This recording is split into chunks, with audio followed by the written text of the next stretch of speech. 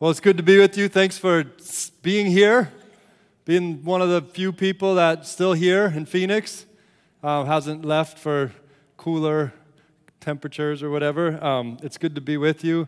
We are going through the book of Hosea, and last week, if you were here, it got a little hot in here, got a little intense here. We're going to turn that down just a little bit this week. There's a little less intensity this Sunday, but there's still a little heat in there, so it's kind of like that, mild, medium, hot. Last week was like hot salsa, and this is probably more like medium.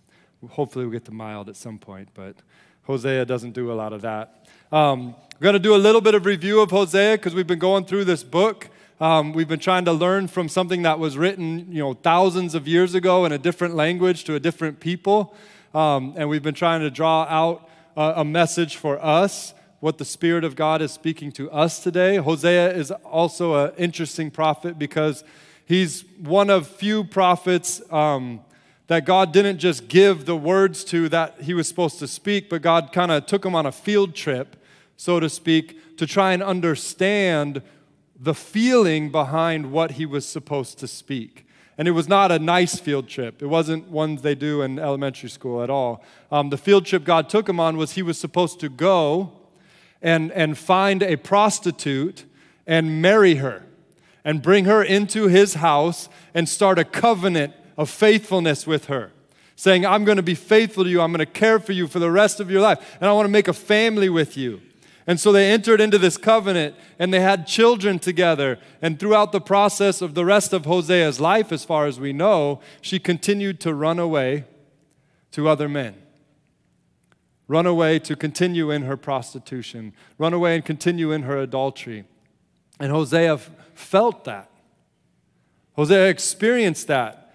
And then at some point God said, go and get her and bring her back home. And so there was this constant challenge of heartbreak, of frustration, of anger, of disappointment, of hopeful moments, beautiful moments, destroyed by unfaithfulness over and over again. And then the word of the Lord comes to Hosea. Hosea, this is how I feel in my relationship with my people.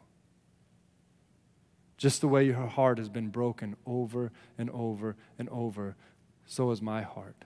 And I'm angry, and I'm frustrated, I feel jealous, I'm mad, but it's all because of my love for them. And so there's this whole mix of emotions. So God just lets it out through Hosea. And Hosea lets it out through Hosea. It's just like a lot coming out. And so as you read through it, you basically just dodging bullets constantly as God's just kind of opening up the spigot, letting all of his emotions out. But there's some really important things that we can draw out of here. And so last week was how much God sees how entangled we are with the world, how unfaithful and adulterous we have been, not just the people in the city that we live in, but us as Christians in our own personal relationship with Jesus. We have been so unfaithful. And then this week, we're going to focus a little bit on more what we can do. And it really comes to us in Hosea chapter 6, if you want to grab a Bible and turn there. One last thing before we jump in is this timeline. This is one of my favorite things, Bible timelines. I mean, talk about a nerd. I love Bible timelines. They're like my favorite things. And so I made this. Oh, actually, I didn't make this. Dalton Davis made this for me, and I'm sharing it with you because I'm hoping there might be at least a couple of you out there that are super into timelines as well. Okay. Thank you for the nice ones who are with me, even though you're not with me. Thank you to the few of you who are too embarrassed to say you're with me. So anyways, this is a little timeline of Israel's history. So you've got the United Kingdom. This is the 12 tribes, all as one, united nation under God. And then you've got King Saul was the first king, then King David. Everybody knows David killed Goliath. He was a great king. And then his son Solomon reigned. And Solomon basically took Israel to be this extreme world power. Extreme world power. Then after Solomon, something happens. King Rehoboam, down there on the bottom, he was Solomon's son, and he thought, I'm going to tax the people even more than Solomon. We're going to be even better. But the people were like, you're no Solomon. And the 12 tribes of the north decided to rebel against Rehoboam, and they went to the north with Jeroboam. Couldn't have been more confusing for Bible students for the rest of time. Jeroboam and Rehoboam, come on, can't we just get a little bit more differentiation? But it's true. King Jeroboam in the north, 10 tribes. King Rehoboam in the south, 2 tribes. Those 10 tribes in the north is who Hosea is prophesying to. And often they're called Ephraim because the name Israel can be a little confusing at that point. So those are the 10 tribes of the north. Those 10 tribes of the north actually were destroyed in 720 BC. The fall of Israel, that was 2 years after Hosea died or finished his prophecy. So Hosea literally in this book is saying to the Israelites, if you do not return to God, you are going to be destroyed by the Assyrians. He actually says that in here. And the people did not return to God, and sure enough, like we talked about last week, in a horrific way, the Assyrians came in and destroyed the people of God and took them as captives. So that happened in the north. In the south, that didn't happen until 585 BC when the fall of Judah happened, and that was Nebuchadnezzar and Babylon and all those type of things. So, and then the last little thing that Dalton did this because he's so amazing is those prophets on the top of that line are prophets to the north. And those prophets on the bottom of the line are prophets to the south. Nope, I'm nerding out right now. But yeah, that is a beautiful thing right there. Thank you so much, Dalton. I love it. Yeah, there we go. Give it up for Double D.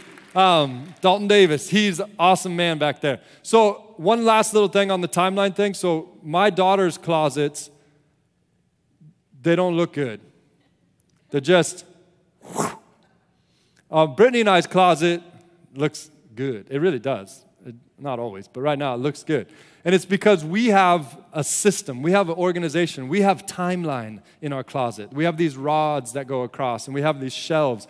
And so when we have clothing, we're like, oh, it goes right there.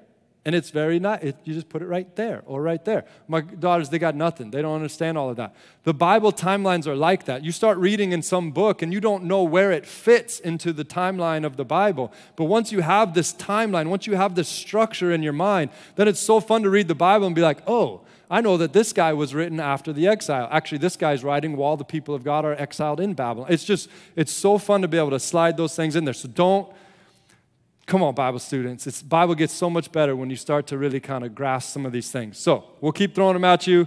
You kept laughing at them or whatever. If you want me to send that to you, email me. I'll send it to you, and we can nerd out together. All right, Hosea chapter 6 is where we are today. Come, let us return to the Lord, for he has torn us that he may heal us. He has struck us down, and he will bind us up. Very interesting thing to hear about God. Not only the one who heals, but the one who tears.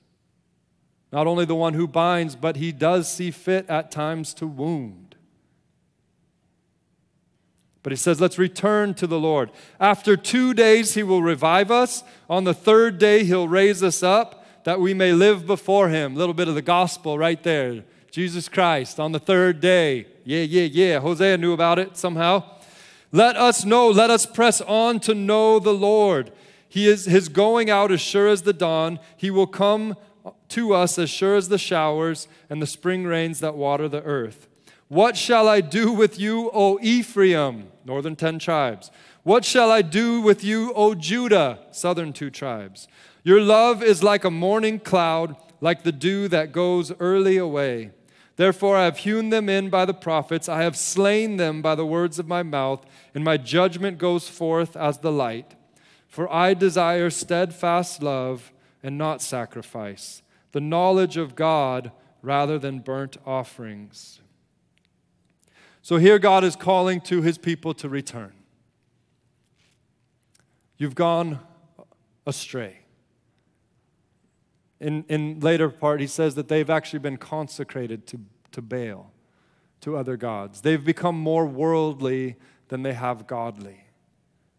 They care more about the things of this world than the things of God. They have more expertise in the things of this world than the things of God. They know how to please themselves much better than how to please the Lord. And what God sees is they need to return so that he can break them,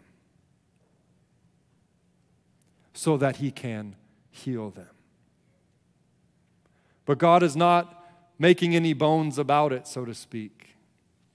He's saying, if you return to me as a father, I will discipline you.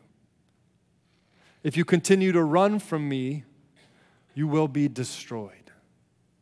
His call to return to him has their best interest in mind because he sees what's coming if they don't return to him.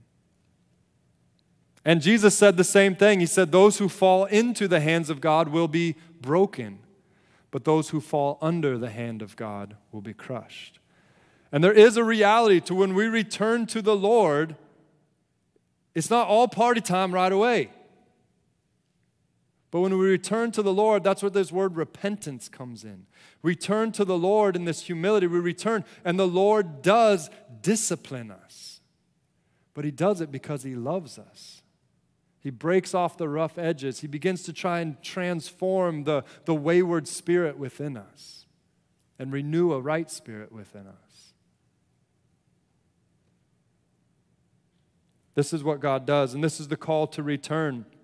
So I want to take just a minute, and in the book of Hosea, as well as the rest of the scriptures, there are warnings if we do not return to the Lord. And so what happens if we don't return to the Lord? Well, Hosea 11:5 says, Assyria will rule over them because they refuse to repent. Matthew chapter 11, no miracles were performed for them because they did not repent. Luke 13:3, unless you repent, you too will all perish. Revelation 2:5, if you do not repent, I will come to you and remove your lampstand, remove the light from your life. Revelation 2:16, repent, or I will soon come to you and fight against them with the sword of my mouth. You want to deal with the sword in Jesus' mouth? Huh? I don't. That sounds so scary. So repent, or you're going to have to deal with that sword coming out of the mouth. That's Revelation. It's a whole nother ballgame. What happens when we do return to the Lord? Let's put it in a positive. So we can go Old Testament, New Testament here. 2 Chronicles 32 says, Then Hezekiah repented of the pride of his heart, and the Lord's wrath did not come on them during the days of Hezekiah. And I loved Ryan's prayer about the pride in our hearts. We do need to repent so that we won't see the judgment of the Lord come. Proverbs 1:23 says, Repent at my rebuke, then I'll pour out my thoughts to you and make known my teachings. There is nothing more beautiful and lovely than the thoughts of our Lord. Nothing more life-giving. Nothing more precious to us than the thoughts of Jesus. Isaiah 59, the Redeemer will come to those who repent of their sins. And this is a beautiful promise. What that means is that if you repent, not only will God start you anew, but he can restore and redeem all the years that have been lost. All the years the locusts have eaten. All the years alcohol has destroyed. All the years your sexual addictions have destroyed. God can redeem even those years. That's some deep stuff there. I feel like somebody should have done something right there. The Redeemer will come to you. Yeah. I know you were feeling it. You're just like, it's church, man. What do you want me to do? Jeremiah 15:19. If you repent, I will restore you that you may serve me. Not just redeem you, but now I'm going to use you as a precious vessel to carry my love to others. Jeremiah 18, if that nation I warned repents of its evil, then I will relent and not inflict the disaster I had planned. Ezekiel 18, repent and live. Ezekiel 33, if someone who is wicked repents, their former wickedness will not bring condemnation into their future. If you repent and come to Jesus, he washes your past clean so that it doesn't even have a voice or a say in your future. Your sins and iniquities I will remember no more. I won't hold them against you. You'll come and you'll say, hey, Dad, I'm sorry about that. And he'll be like, I don't even know what you're talking about anymore. It's covered. It's gone. This is beautiful. Amos chapter 1, return to me and I will return to you. Luke 15:7, heaven rejoices over one sinner who repents. You could cause a party to break out in heaven, which is cool. Acts 2:38, repent and be baptized and you'll receive the gift of the Holy Spirit. There's no greater gift to all of humanity than that. If you don't know about the gift of the Holy Spirit, go talk to Kirk Carter right now. Acts 3:19, repent and turn to God so that your sins may be wiped out and that times of refreshing may come, not just for you, but for everyone in your household. All the kids right now are looking to their parents and saying, will you guys repent so that we might have refreshing in our house? And all the parents are looking at the kids saying, would you just repent so we can have refreshing in our house? Repent so times of refreshing may come. So, returning to the Lord is a good idea all the time. Returning to the Lord is not just a moment, it's a lifestyle. It's a way of living. Martin Luther, when he was calling the Catholic Church to repent of all the craziness they had gotten into, he nailed 95 theses onto the door of the Catholic Church in Wittenberg, and he nailed it there, and on the very top of it, the very first line said, all of life is repentance. So what we're trying to do through the book of Hosea is figure out how to cultivate not just a moment of repentance, but a life that's lived in returning and repentance. So that's what we're going to try and do the rest of this message. So track with me here. If you need to kind of smack your face a little bit or pinch the person next to you because they're already asleep, go for it. This is important stuff right now, and it's going to be a little wordy. So what does returning to the Lord look like outside these church walls? What does it look like basically everyday life? What does it look like Monday through Thursday? Monday through Saturday. Take it easy, you know? Anyways, what does it look like to have a life of returning and repentance? And I'm going to borrow for some others to help us understand this. The Christian word for returning is repentance, as you might have picked up. It's a little heavier and hits a little harder than the word returning. It acknowledges our guilt, our shame, our wayward hearts, and our entanglements with this world. It acknowledges our need for discipline. Our rough edges need to be ground down and smoothed out. It feels a lot like humility and vulnerability, but it's actually the safest and most fruitful place to be. There's a guy named Eugene Peterson who wrote a book called A Long Obedience in the Same Direction as he described what the Christian life is like. I love it. A long obedience in the same direction. And this is a long quote, but it's really, really rich, and it really will serve us well. So try and take this all in. It'll be up on the screen so you can read it with me. Repentance is not an emotion. It's not feeling sorry for your sins. It's a decision. It's deciding that you have been wrong in supposing you could manage your own life and be your own God, which is actually such a relief at the same time. It's deciding that you were wrong in thinking that you had or could get the strength, education, and training to make it on your own. It's deciding that you have been told a pack of lies about yourself, your neighbors, and your world. And it's deciding that God in Jesus Christ is the one telling you the truth. That's what repentance looks like. Repentance is a realization that what God wants from you and what you want from God are not going to be achieved by doing the same old things and thinking the same old thoughts. Repentance is a decision to follow Jesus Christ and become His pilgrim in the path of peace. Repentance is the most practical of all words and the most practical of all acts. It is a feet on the ground kind of word. It puts a person in touch with the reality that God creates. And I love this, that it's just taking this whole idea of repentance from this emotionally charged moment in a church service or in some situation where you're sorry or you got caught by your sins or whatever, and it's changing and it's saying this is a way of life. This is a boots on the ground type thing. It's the most practical of all words and the most practical of all acts. It is a way of life, repentance. It's not penance, it's repentance. If we go on, Dietrich Bonhoeffer was an interesting guy who was trying to help the church figure out how it could walk in a way that was godly and important while at the same time he was living in Nazi Germany and Hitler was on his rise and Jews were being killed. And all of these things were happening, and Dietrich Bonhoeffer was trying to help the church figure out how it's supposed to act and be in that moment. And he talked about repentance. He actually uses the word metanoia at the end of this, which is the Greek word for repentance. And he says this, living unreservedly in life's duties, problems, successes, failures, experiences, and perplexities. In so doing, we're throwing ourselves completely into the arms of God, taking seriously not our own sufferings, but those of God in the world. That, I think, is faith. That is metanoia. That is repentance. And I think this word right here, I'll probably be chewing on this all year. But he says it's not taking seriously our own sufferings, but it's taking seriously the sufferings of God in the world. That's what repentance looks like. It's recognizing and understanding that God is suffering in our world. There are places of pain in our world that causes God's suffering.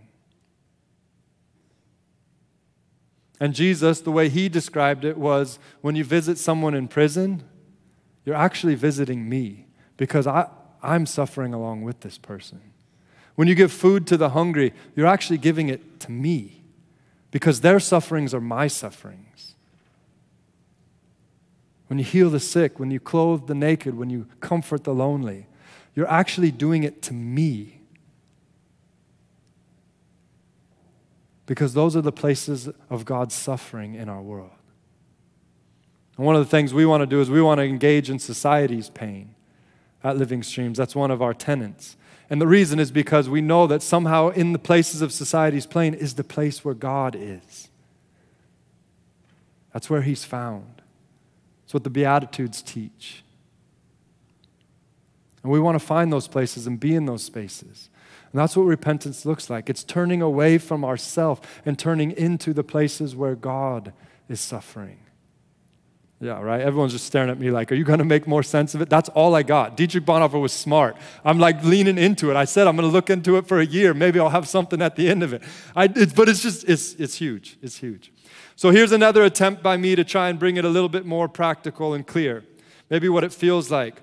We have this feeling that Adam, our father, Adam and Eve, Adam gave to us. We want to love ourselves. Your kid's first word is me, mine, a lot of times. You don't teach them that, and if you do, don't do that. But they just learn it on their own. We want to love ourselves, but repentance, instead, we resist that urge, we turn from that desire, and we choose to love others because Jesus loved us in that way. One of the ways that you can tell if you love yourself too much is to have someone move in with you. I used to have these guys, they paid rent. I didn't see them that often. They lived in my house, and then at one point, I got married, and then Brittany moved in. And she didn't pay rent. She was always there. And, it was awesome in 1,000 ways, but it was a lot less me time than there used to be. And then I don't know what happened, but then these kids started coming in. And they looked like us. And then they were there, living in the house, and they didn't care about my me time. They thought all my time was their time. And that was cool. And then we got foster kids. That was hard. That was heavy. Yeah. I whined a lot.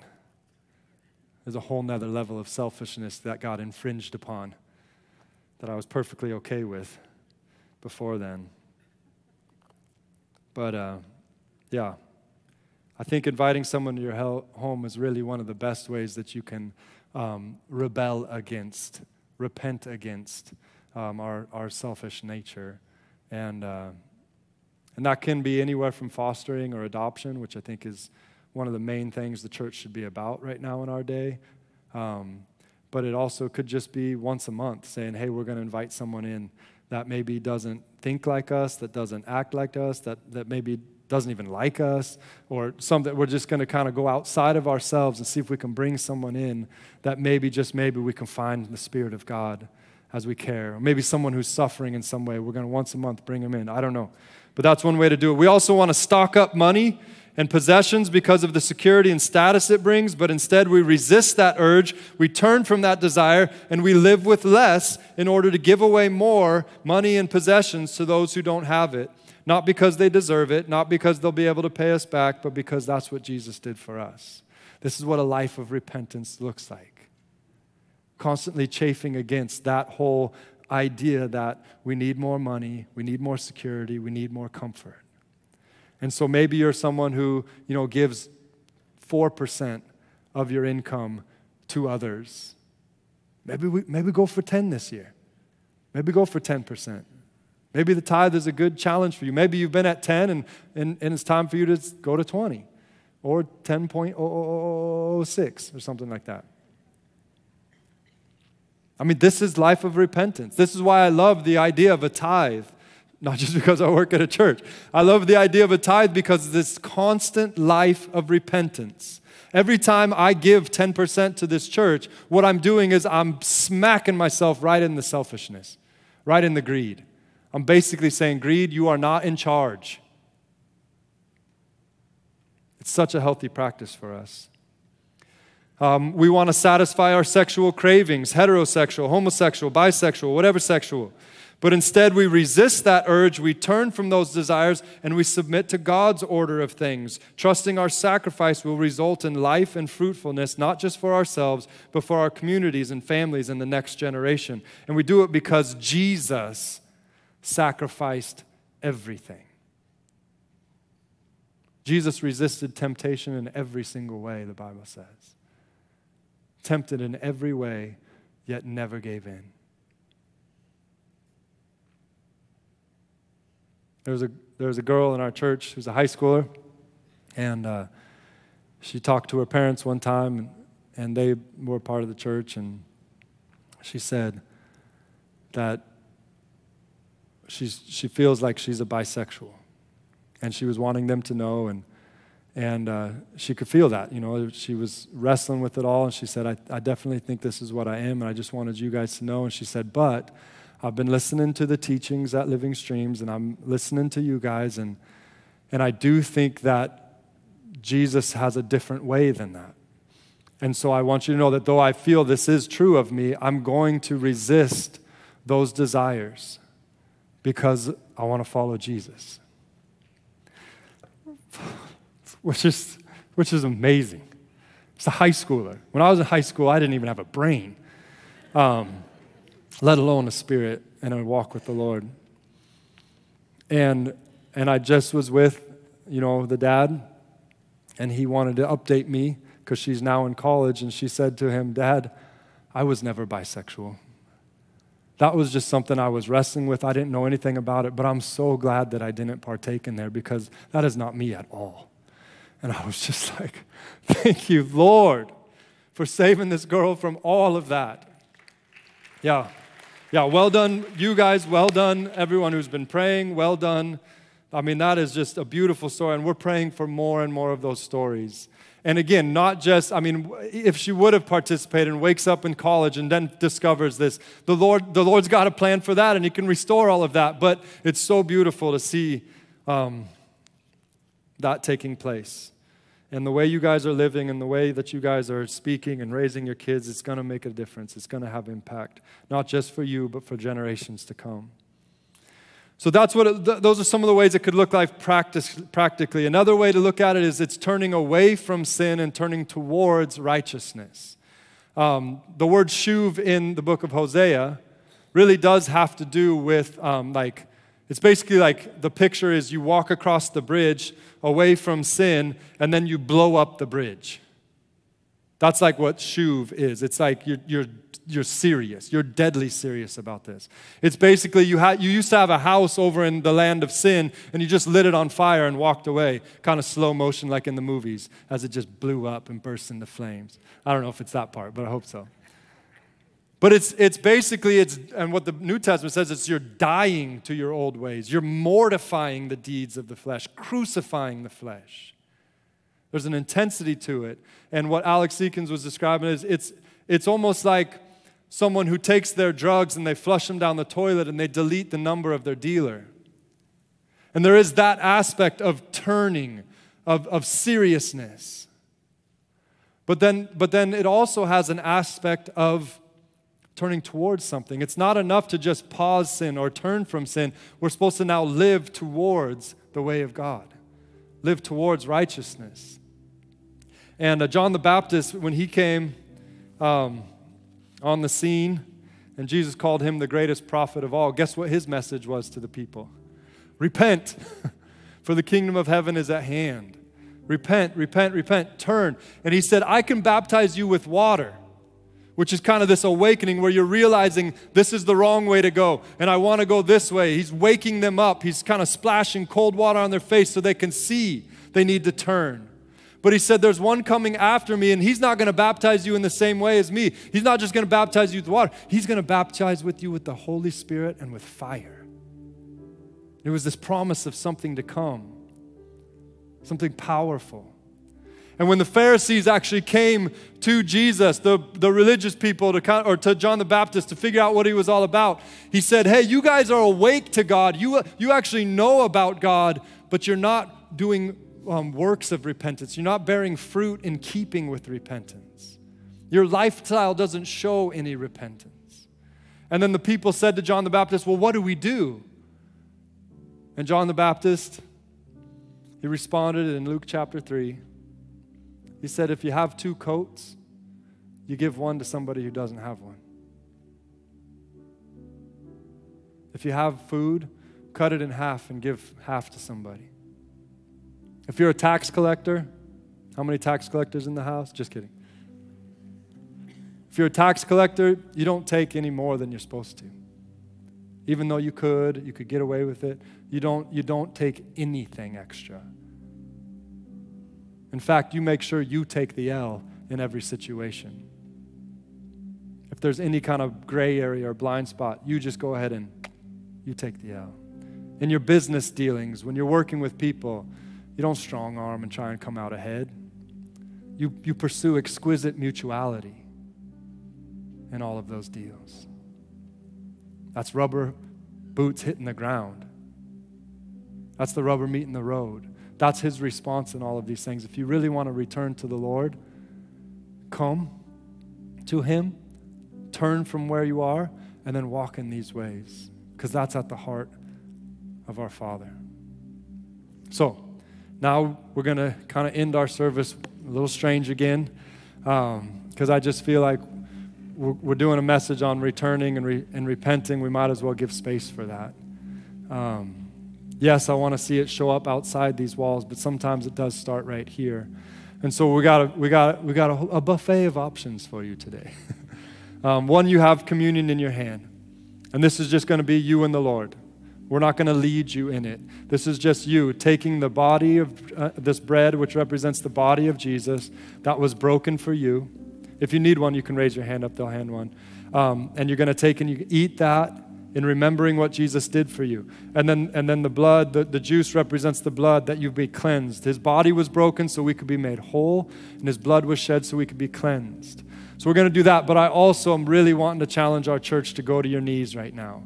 I just feel like there's no better place for the church to be than on our knees. And I'm going to be up here, and if you're comfortable, come on up to the front. Just kind of get out of the space you're in right now. Come seek the Lord, meet the Lord. If you need to just get in the aisles, whatever it is, but kind of press in. Let us press on to know the Lord. And so press into that space. And what I want you to do is I just want you to ask the Lord to come with his water, to wake you up, to come with his fire, to clarify and cleanse and consecrate you, or to come with his Spirit to guide and empower you to walk in this way. Maybe you need all three, maybe you just need one. But this is what we're going to do. We're going to come, we're going to seek his face and say, Jesus, will you baptize us with your water, with your fire, with your Spirit, so that we can actually walk in these ways, in your ways. So this is it. It's now between you and the Lord. Enjoy.